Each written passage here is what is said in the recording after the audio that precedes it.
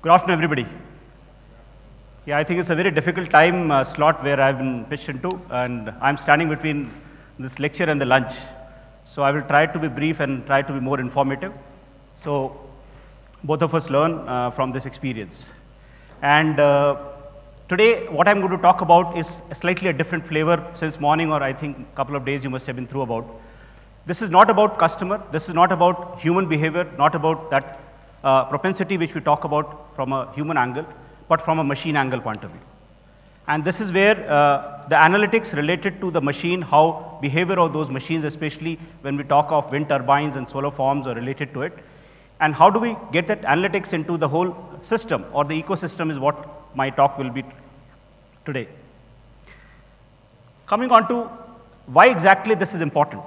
What exactly is the business case?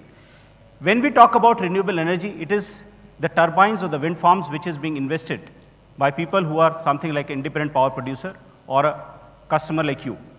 When they're investing, it is not for a charity. It is for something they're looking for as an investment. It is something like I do investment in mutual fund, I do investment in some kind of my trading, or in terms of shares. Similar way, I would like to invest in this kind of an energy. And when I'm investing, they make a whole model of 20 years to 25 years. How much is my capital investment? How much is my operation model? And year on year, how much do I gain and get a profit out of it? And they look at an IRR of around 15% plus. When we look at an IRR, it is dependent on the generation of the power plant from these wind turbines as the wind comes up, and that is what is the factor which comes in. Number of units generated in the lifespan gives that particular money to the customer. The point is, how do we maximize him? How do we partner with him? How do we ensure that his business case, his investment is guaranteed? And the whole analytics piece, if you look at it, moves around that particular central focal point. Now, when we talk about it, there is another aspect to it. One is the generation part of it. But the customer will not get money unless that generation or generated unit is fed into the grid, and it is being utilized by our utilities for final distribution to the consumers. As you're aware, wind and solar, they're not predictable. Highly unpredictable from a point of view, highly uncertain from the point of view when we, especially from a wind. So how do we actually see that it gets integrated into the grid? Because when we talk from a grid perspective or a utility perspective, he is looking for a very certain, I need 20 megawatt of power at this particular time interval. I know for certain, I cannot give that kind of a prediction. I cannot give him a guarantee that how much will come. But that's a reality. Now, the reality is that he is looking for that every 15-minute time slot, how much of a power which will get injected into that particular pooling station. So, this problem becomes more acute when this number of stations or wind power generating station or solar generating station increases in that particular area. Now, if you look at our states like Rajasthan, Tamil Nadu, Gujarat, Andhra Pradesh, all these are wind-rich states, and especially another thing is the solar imprint is also very, very high in that. So, if we try to get more of such generating stations, now imagine the utility problem. It will be very difficult for him to plan his complete schedule for that particular day. He is looking at a consumption, he is looking at a generation, but he wants an assurance, because that is where the smart grid and those analytics comes into play. How do I match this balance? How do I get this particular things with minimum amount of disruption? Another aspect which becomes more important in this focus is that Indian government, very thankfully that in last couple of years, they have set up a very ambitious roadmap. They're looking for a 60 gigawatt of wind energy, 100 gigawatt of solar power by 2022. If that comes up, imagine the amount of share of these renewable energy is going to pump up in this particular grid system. If we have that, the opportunities are there, but the challenges are enormous. Unless we have a proper plan in place, unless we have a proper integration of place, it would be actually becomes a spoil sport. But we need to do that. And there are technologies, there are methodologies by which we can achieve this particular aim of our government by integrating these much of renewable energy into the grid. So where that analytics comes into play? So analytics looks at three spectrums, which you are all aware of, that initially how do I source this data from various parameters of various transactional places, whether it is a SCADA system from the sensors, whether the maintenance data from mass data, weather reports, all those kind of a thing. They become my data source. How do I get that? How do I correctly put that into place? Then having got that, how do I create models so that I am able to get those particular specific KPIs or specific parameters which will help me in various aspects of my business, whether it is generation, whether it is my operations, whether it is transmission or related to it. Then finally comes is that I need to take a decision. There are a lot of places where we will see as we have to take a real-time decision or a near real-time decision. If you have to close this loop and ensure that the customer generation is maximum, this decision becomes a very, very important aspect of the whole ecosystem. So that is why I say that it becomes not only a big data analytics, something to say a big data analytics. So when we look at this, you're aware of that. What has changed in this scenario is that I am able to do this processing on a faster methodology. I'm able to reduce the time scale, but how much is that is a question. That's a challenge. And second is, I'm able to specifically pinpoint from a particular large, when we look at a major wind energy company, they got a portfolio of around, like Suzlon has got around 15 gigawatt plus portfolio with 10,000 plus turbines. So when you have this particular, such a huge portfolio and turbines spread all across the world, how to identify which particular turbine or which particular system in a turbine is failing or having a low performance becomes a challenge. And as these analytics or the ecosystem related to it is evolving, it is making us possible to actually identify those systems. And all this has to come at a security because that becomes a very important part. Now, when we look at this whole journey of identifying the performance, it is initially started off with just to identify what are my basic KPIs and parameters with respect to just availability, where are my issues are there, but that is not what the customer is looking at. They're looking at more in terms of predictive analytics. They're looking at how do I ensure that my systems which are likely to fail, how do I identify that particular thing? How do I carry out certain analysis with respect to temperature sensors which tells me, yes, this system or this turbine is likely to fail. If I'm able to do that, what will happen is I will be able to change from a breakdown maintenance to a planned shutdown. And when this comes out, it means it's two aspects which are there. Downtime of that turbine gets reduced considerably because everything gets planned. And the cost becomes again very less because there is no associated damage to the components. There are no immediate charges or escalation because then you can club these activities with the multiple other activities. So the whole thing becomes a very, very, I would say, from a point of view of operating cost, it reduces operating cost in a big way. And as going forward, we look forward that we should have the systems which should also allows you to prescribe that this is likely to fail, this would require these action A by Z, and these particular materials are required, these kind of skilled engineers are required, please plan properly. So this will also allows us to material planning to happen, our resource planning to happen, and that prescription model can be built over our large repository and history which we have over the last 20 years to build that particular model. And then IBM is working on this cognitive analytics, which is also, as it evolve, combining the machine learning and artificial intelligence part of it. When we look at the use cases specifically in this particular field, I have highlighted in terms of 5 of these use cases. We'll quickly go over each one of them. First one is with respect to the power forecasting.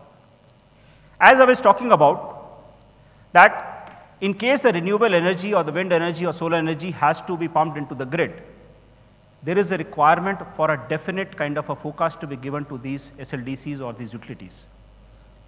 They're looking at every 15 minutes interval, what is a kind of a power from a wind park will be injected into that particular cooling station. Now to actually identify my 24 hours, next 24 hours or the day ahead, how much of the forecast is going to be, it is a challenge because of the wind is highly unpredictable. Yes? So what we do is we have to take the multiple sources of these particular data source, which includes the data coming from the wind turbines through our real-time VSAT networks or MPLS networks. Then we have the historical data of the past of that particular area. We also need to integrate with respect to the met mass data, what is giving you our weather reports and various aspects to it. Further, there are various maintenance reports which is also need to be integrated, because if a turbine is down, out of the 50 turbines, if there are 5 turbines are down, I need to reduce that much of power which is generated from that overall calculation.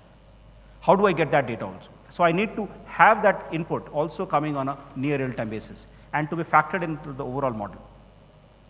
All these inputs have to be worked out in a near real-time basis and to predict the power, which is at every 15 minutes, and send it to the SLDC. Another aspect is that this power which is predicted using this model can be revised after every 1.5 hours. So in a particular day, we have to give 18 of such revisions to that particular utility so that he can continuously plan and integrate into his planning process. So the various models which is used, which is there are statistical model, numerical weather prediction model, or a combination of model, or an ensemble of model, which is used to reduce this inaccuracy in the system. Having learned over the past, utilities have come out, or I would say CRC has come out with guidelines where they are looking for not more than 15%, plus minus 15% accuracy, or rather inaccuracy in the system. In case our error increases beyond this plus minus 15%, there are penalties which are going to be imposed. And these penalties become extremely heavy. So no agency, no power producer is willing to pay these penalties. And that is what becomes the challenge, that how do we improve our models in the systems so that our prediction remains in that plus minus 15% band. There are various factors which influence this prediction. That first is that how do I carry out my model? How do I build my model? With the statistical model, which modeling technique do I use? How do I combine various modeling technique to create a single forecast? How do I learn over a period of time in an iterative way to get that particular values? Then I also need to get a real-time value wherever there is an outage, because that much of power I need to reduce. That much of power plants are not generating. And I need to factor it. Otherwise, my power prediction model may be fine, but my output will not be correct. And then various other aspects with it to weather and other aspect part of it.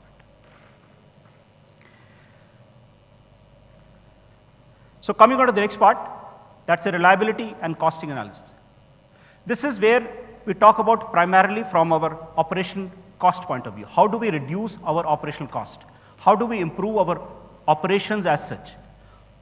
And when we talk about operation, it is the performance of a turbine, which is a multidisciplinary, multiple systems are there working seamlessly in that. How can we identify that which particular system or subsystem is having a different failure level? So we have to take the historical data, the performance data, the maintenance data, the SCADA data part of it, which we talk about from a sensor data, and combine all this to identify that which turbine is having what problem. Now, when we carry out this particular thing, there could be a simple calculations, must have everyone be aware of, that is what is the time between failure, time to repair, and all this. Yes, it gives it just an overview. But what is important is that we need to build this whole thing into our complete ecosystem right from strategic to tactical level. I need to see that how my complete modeling is affecting my KPIs right from the top to bottom. How do I improve my O&M costing? Is there a way that there is some red flag area? Is there some kind of a system is having a problem? Or is there a particular wind farm is having a problem? We've identified by this that there are particular systems which was having a problem in a particular area only. And finally, it was a combination of factor of the diagnostics, the skill of the team which was there, and the weather prevalent in that particular area. So finally, what came out was that we were supposed to train a team into that particular repair techniques which are prevalent in that state. So all these things comes out with very new insights into our operating scenarios, and which allows us to improve upon where we are supposed to cut our cost, reduce our downtimes of a turbine, and improve overall the availability of our system. These are simple, which we have time to repair and time between failure, which tells you that which system is performing in what way in comparison to others. So one can home on to a particular system. But what is more important than this is, how do these particular systems are performing over the 25 years lifespan? Because that is what is required to us to actually identify the behavior much before it starts failing in a larger way. Presently, we have 10 to 15 models, each model having a different kind of a technology or a set of technology in a different places. So region specific, model specific, system specific, one need to have a various kind of analysis which tells us, yes, this is a problem. And we can feed it back to our technology team for various technology related improvements or those particular initiatives or interventions. You may be heard of the Renewable analysis, which carries out the lifetime analysis, which is being predominantly carried out to identify those particular system level and subsystem level issues, which is then plugged or interfaced back into the technology and operation team to identify exactly that this particular period of the life, my turbines have started behaving in a failure mode. So identify that failure mode, identify that period. We have identified that there are certain systems which required intervention at 5th year. That particular system was then re-engineered, carried out, and then validated by those particular interventions which are there. Yes, the subsequent models were not having the same problem at the 5th year. So these studies help us to analyze those things, reduce our downtimes, and improve overall the reliability.